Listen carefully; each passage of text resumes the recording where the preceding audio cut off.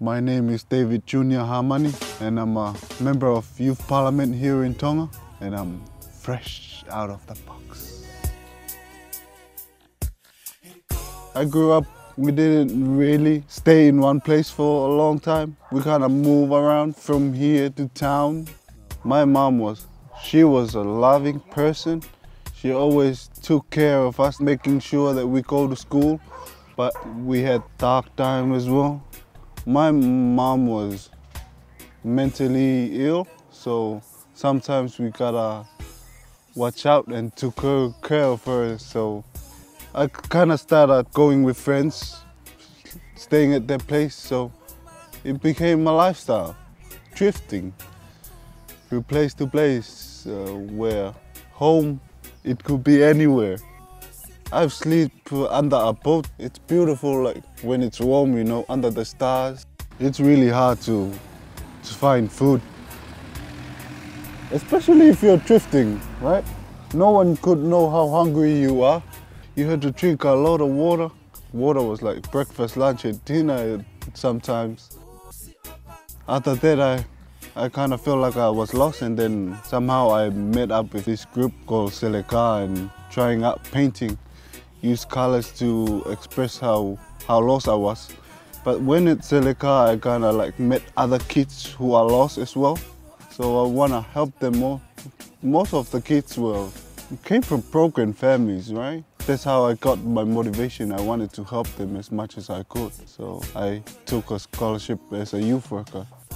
They've run like youth parliament before, but first time in 10 years. That's a long time, 10 years.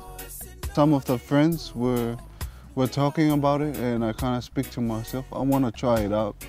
It'll be a good opportunity to express the voice that has not been heard. Somehow the misfits and all of us, I kind of feel like we were without a voice.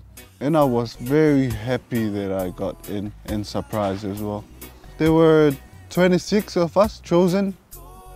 We had to wear a suit and a ta'avala, you know, very formal. I don't even know how to put on a tie. Everyone kind of looked at me at the first time I came in, and some of the workers like, you couldn't do your hair like that in Parliament. I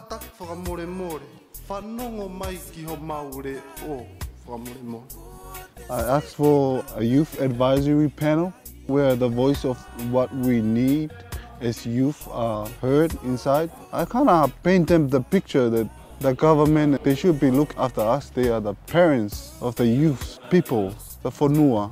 I asked them to hear us and to empower us, help ourselves to be empowered. That was the most important one. Her side, like double piece. Like I did that in Parliament as a memory of Mom. Did I do that?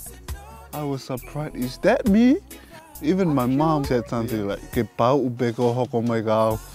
like somehow that I'm like